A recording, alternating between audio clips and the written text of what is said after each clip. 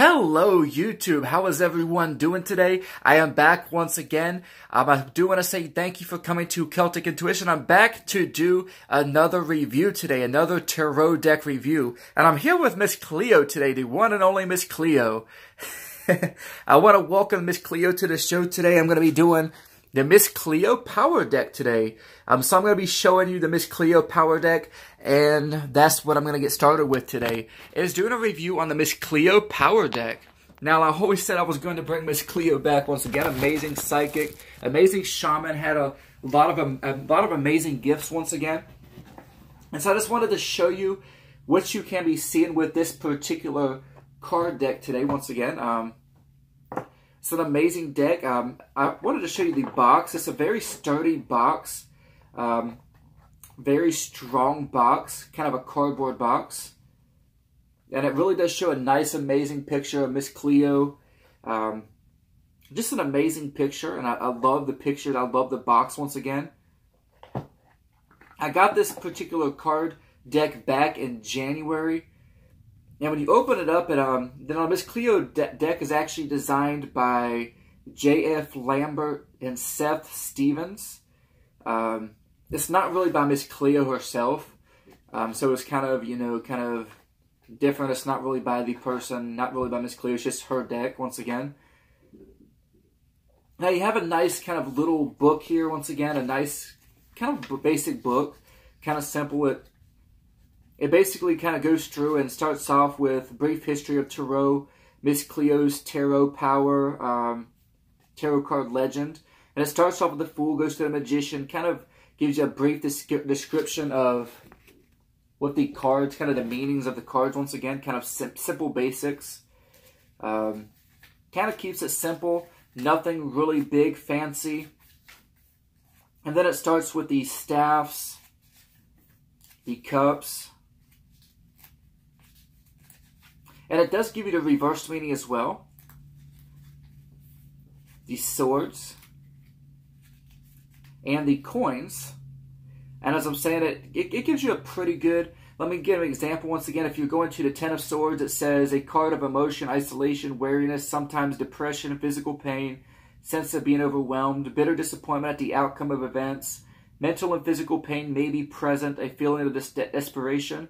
And reverse to temporary success and advancement of position. So kind of keeps it simple once again. I like that.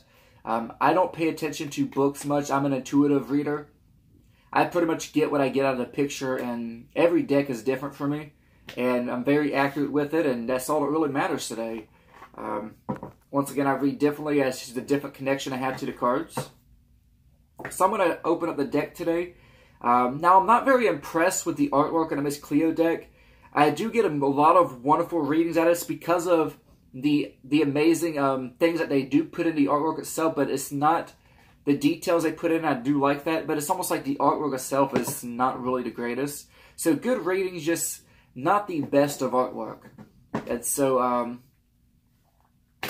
going to do a shuffle test really quickly. These are very durable cards. Even if this card happens, I wanted to explain, if this card happens to bend, it bends back. It's amazing. It straightens back out. You can just bend it back. It's just amazing. I like that. It's a very thin card. Very flexible. Very durable. Amazing shuffle once again. I love the Miss Cleo Power Deck. I give it probably a 5 for durability. A definite 5. Very flexible, bendable. For art, I'm giving us about a 3.5. Once again, kind of not the best of art. But for readings itself, I would definitely give this a 5 today. I get wonderful readings out of this. Altogether, I'm probably going to give this deck today probably about a 4.5. And mainly what really brings it down is just the pictures. It's not the best of artwork. And it's almost like you got to really imagine the artwork itself. So I wanted to show you today, get started with the Star card. And there's a lot of details. You have flowers, but you can't really tell which kind of flowers they are. And so if that's something that really could make a difference. You get palm trees in the back, you get mountains, you get water, and it's almost like the Star card. You kind of get the water bearer type feel, and I love that as in a general deck. I love that once again. The Eight of Coins. Now, one thing I like about the Eight of Coins is it shows 6 coins are already worked on, finished. You're working on the 7th one. And then the 8th one is going to be that new beginning. It's going to be your finish once again. And I love the Eight of Coins because it's someone definitely putting a lot of effort into something. Eight of Coins. The Seven of Cups really shows someone letting go. And if you're someone who's a Christian, this could be being baptized. I don't know why I get that with some of these cards I'm coming up and letting go today. Spirituality, Seven of Cups, some things coming to completion, letting go of things once again. And I love that Seven of Cups today. I get a lot of different amazing readings out of this. The Eight of Cups shows the eye, which represents suspicion. Kind of the cup that's knocking things off balance at the top. Maybe a connecting to spirit, seeing things, insight once again. Insight into the supernatural, into a relationship. See what is going on in a relationship. Seeing the truth. Sometimes I get this. This could be someone that's cheating and you're seeing what is going on. The Two of Swords kind of shows the moon energy once again. The smoke, being blinded. Kind of being blinded once again. It's almost like they're not allowing themselves to see. They're preventing themselves from seeing. But you see someone who's actually kind of showing them the truth. Kind of a friend who's confiding in them once again. I love this particular Two of Swords today. The King of Staffs could be someone with pain, back pain. Someone who's being stressed, exhausted. Someone who's overworking themselves. King of Staffs. The Knight of Coins today, someone trying to reach out for you once again, trying to reach out for help, maybe dealing with finances, taking a step up. The Page of Swords today, you see someone drawing their sword, they're ready to give the truth, they're ready to just really fight once again, really to draw the sword of truth. Wonderful Two of Cups card once again today. The Page of Cups. And I like this particular Page of Cups. You see the tower in the back. It's almost like, in this particular card, I'd get that the past is your destruction. That's past, it's over with. You moved on. You're having a spiritual growth once again. It's almost like you have this spiritual awakening. Things are really going for you spiritually. But your past, you had destruction, but that is over with. You moved on. So that's an amazing Page of Cups once again. Seven of Staffs, making a leap, avoiding a relationship possible. The Ten of Staffs is almost like in spite of you have a lot on your shoulders, almost like you're remaining strong. You're just as strong as can be once again. You're just continuing to go and you're taking a step up. King of Cups today. I wanted to show you the King of Cups. The Five of Cups today.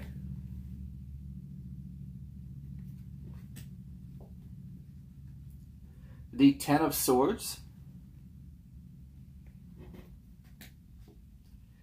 The Five of Coins. Now, what I get with the Five of Coins is almost like you see the clouds, you see the eye represents suspicion, seeing the reality, and it's almost like someone is sick. This a lot of times I get from this, someone is sick. They're having a lot of health issues. It's almost like they're sick off something. Someone's bald. This could be cancer.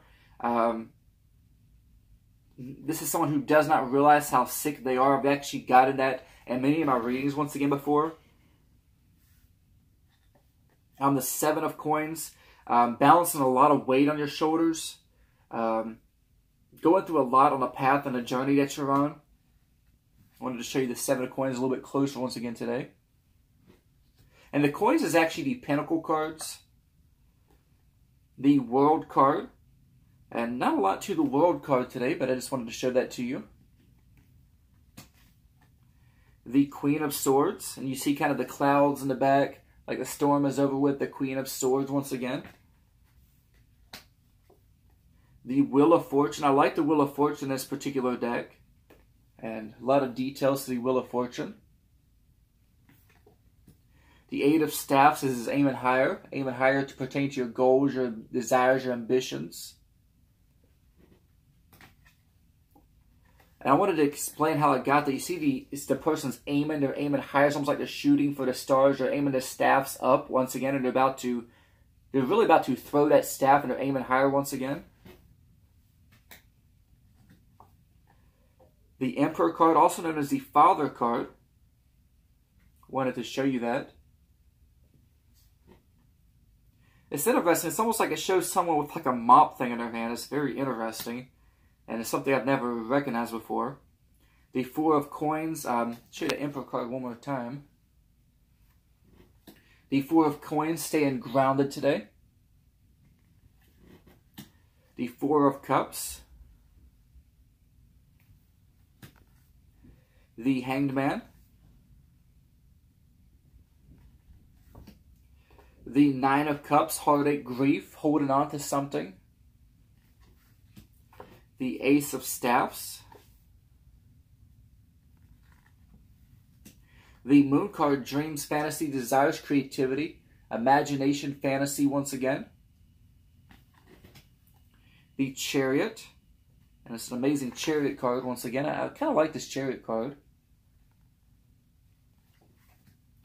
The Knight of Coins, and a lot of times what I get with this, I apologize, Knight of Cups, a lot of times what I get with this is someone offering love to an air sign, Aquarius, Libra, Gemini, or if this is not an air sign, I would go ahead and say someone is offering something outside of the relationship. If you're in a marriage, the cup is not being offered to the water, which is the relationship itself, it's going outside.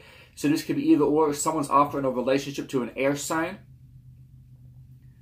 or someone is going outside of the marriage and this is a third party situation. Kind of see how you get that once again today. And been very accurate with the readings that I get. The Knight of Swords. Wanted to show you that today. It's just almost like you're being offended once again. Serious offense. Maybe kind of caught by surprise once again. This person does not have their guard up. They do not have their defense system up once again to defend themselves. And they're being attacked. The Knight of Swords. The Magician card. The Six of Coins. Someone definitely offering you help. You see someone who's rich, someone who's poor. It's almost like someone giving to the needy once again. The Eight of Swords. What you do not see in this Eight of Swords is someone with ropes around them. You see someone who kind of, it's almost like they think they're in bondage. Eight of Swords once again today. Someone who is in their own bondage in their own mind. It's like mental bondage once again. Self-sabotage. The Three of Staffs, taking a leap, shooting for your goals, shooting for your horizon, shooting for your future on the horizon once again. Really going after things once again. The King of Coins, you get kind of grapes in there, which could represent things coming to fruition in your life. Maybe dealing with finances. The Two of Staffs, making that jump, making that leap once again, taking that risk. The Moon, so it's kind of similar as the Fool card. Two of Coins today. This could be devour, self-devour. You're being devoured in your finances. Struggling and juggling, making a decision once again. The Queen of Staffs today. I like the Queen of Staffs. I wanted to show you that once again. The Judgment card, a definite announcement, moving a step up. An amazing card once again today. I like that trumpet. This is definitely an announcement card.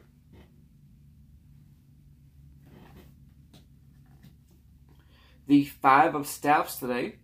Someone is definitely just duking it out once again. I wanted to show you that. The Four of Staffs, a celebration, a party, maybe a marriage, a festival, a birthday I've gotten in some cases. Page of Coins today, taking a step up, balancing your finances once again, trying to see what you need to do in order to bring growth in your finances. Three of Cups today. Kind of an Egyptian style. I like this about the Miss Cleo deck as a very Egyptian style kind of feel once again. The Six of Staffs.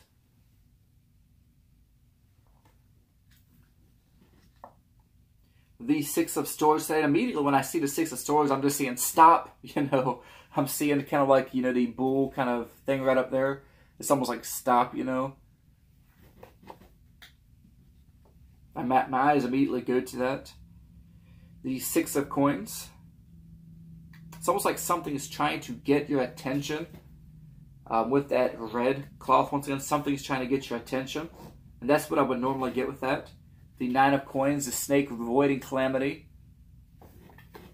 many different details you can get with that today. I just wanted to show you the bird on that once again. Amazing details of the cards. Queen of Coins today.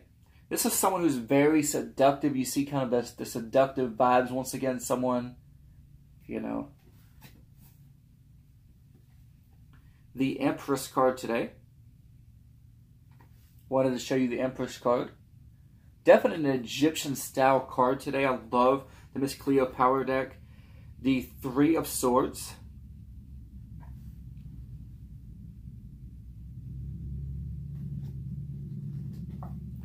The Devil card today.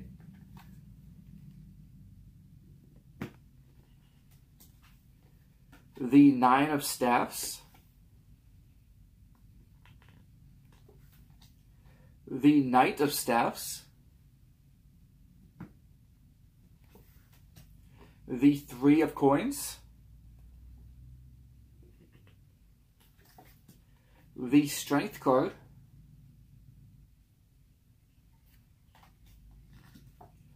The Ace of Coins today. And I immediately go to that ring on the finger. And you're walking through a path of life, a journey. This could be a marriage. Maybe seeing the truth, what is really going on in a marriage. Or having your eye on someone, maybe wanting to marry them. The Hierophant card today. Once again, you see the keys kind of there. I like the details. The Ace of Cups.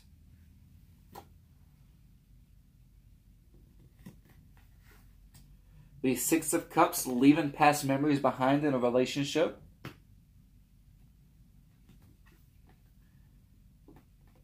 The Justice card today.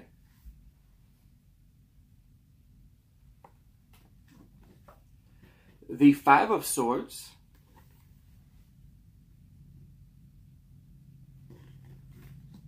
The King of Swords.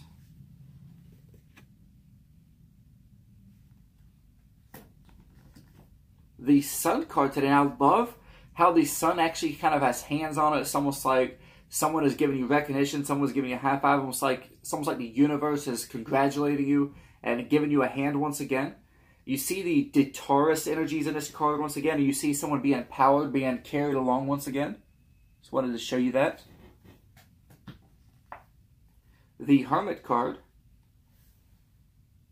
As you see kind of a border. I wanted to kind of just show you. You see a border around this deck. It's almost like it actually goes with the deck. It's kind of cool. It's almost like with this border that you have around the deck, it's not a big difference. So I just wanted to kind of talk to you about that.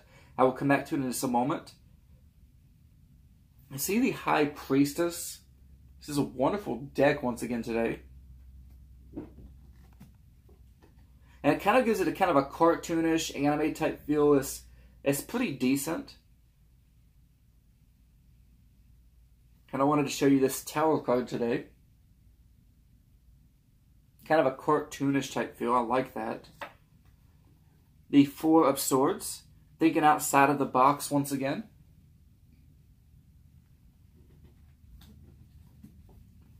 The Ten of Cups.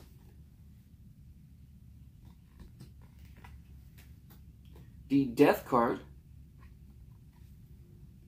Seeing a really strong Egyptian vibe once again. The Temperance card. I love the wings on this Temperance card. Then you have kind of the Cross of Isis. I love this once again.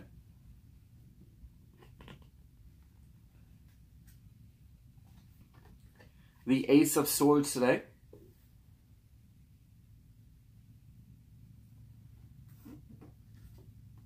The Page of Staffs.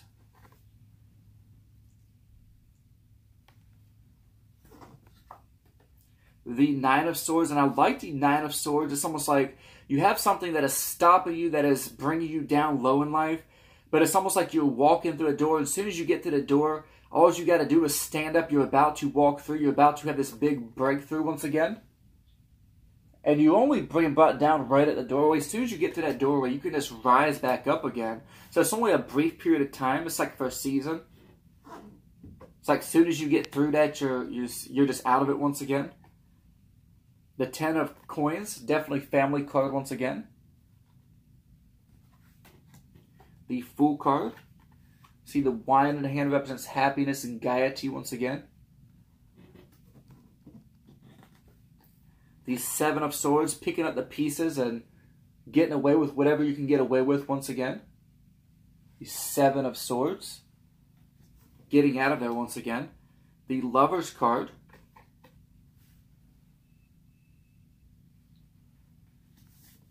And last but not least today, the Queen of Cups. And this is, I like this particular card. I get a lot of readings off this card, a lot of amazing readings. You kind of have the Isis cross kind of at the forehead. So it's kind of like the third eye type thing, very interesting. But you also see kind of a spiritual energy passing you by. You see kind of spirituality in the fish and the river once again. You see the bird, which is almost like something is looking at you face to face.